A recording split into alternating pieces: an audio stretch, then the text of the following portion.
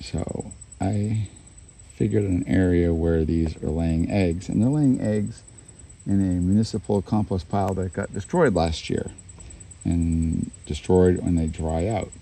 So let me show you where this little guy comes from. So this is a log I've been watering. And he's going back. See where he is? So, okay. So I had found this clutch of racer eggs, and I wanted to keep them alive and not let them dry out.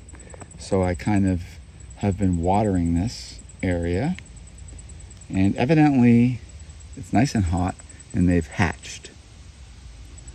So yeah, all right. Yeah, I've already missed. All right, I missed it. Oh. All right, there's some racers in there. All right, so I've been kind of watering this, and this is a greenhouse. Yeah. Ooh, there's another one. Wow.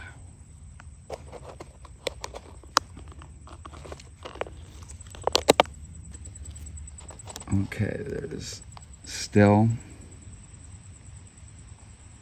at least one in here.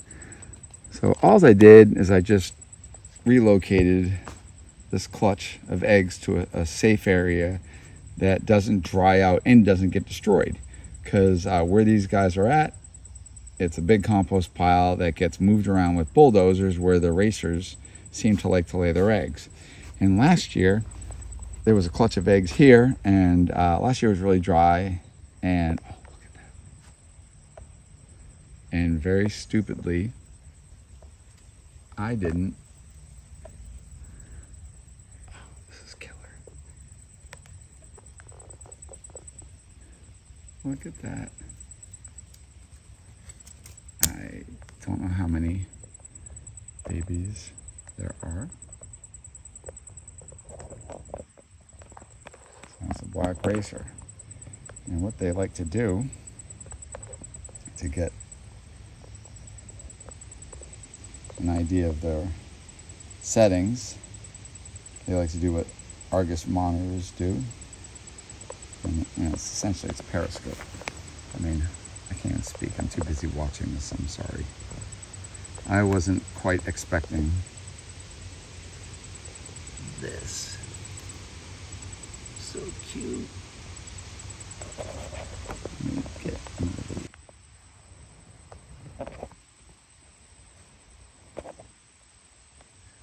So this is what happens when we're not around. Life continues, and little baby snakes hatch. But sometimes we intercede and try to prevent them from drying out. Look at that, it's going right up. Right up. So cool. Little black racer. I never get to see you little baby black racers, ever. Look at that. Just showing you how insanely arboreal they are.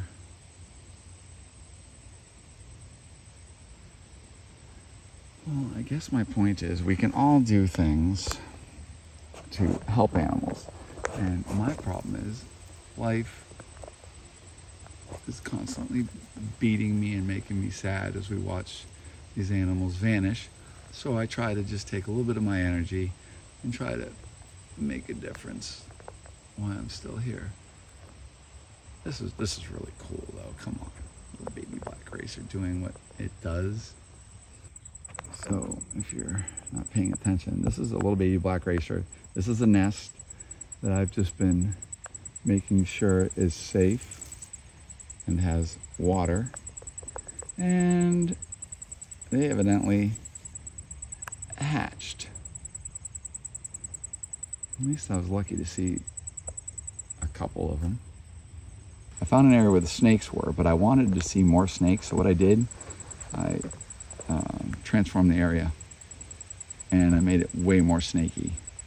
And it's taken a couple years to really hold the snakes, but it's really starting to hold the snakes. And trying to figure out where they're nesting is definitely a trick. The fact that these eggs made it is just awesome. Way up.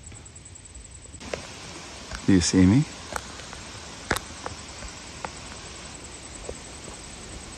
Look at that. So cute. Baby black racer. Just totally arboreal. So it's hatching.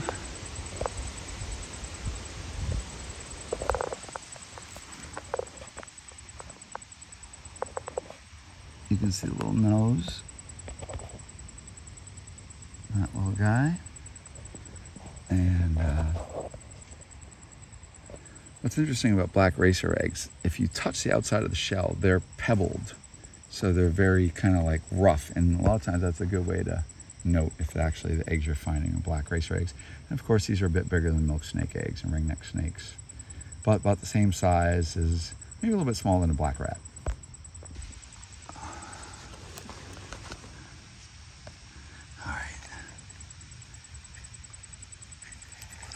I thought that egg was empty. And there's got a little baby in it.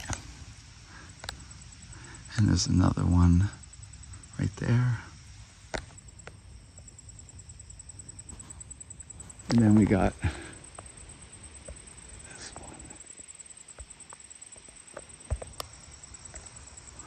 one. Way up on some goldenrod. As they hatched. Water helped make this actually happen.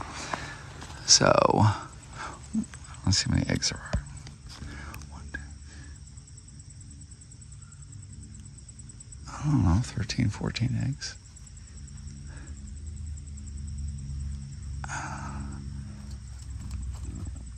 Oh, there's an egg that hasn't even hatched. Oh, I think helping these has really made this successful. And at the very least, it's really great to see, because I never get to see this. I found eggs last year, but they're all dried up.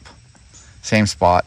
So I made sure soak the wood and keep the whole thing humid. And I don't even see a single bad egg. I'll pip that egg and see what's in there.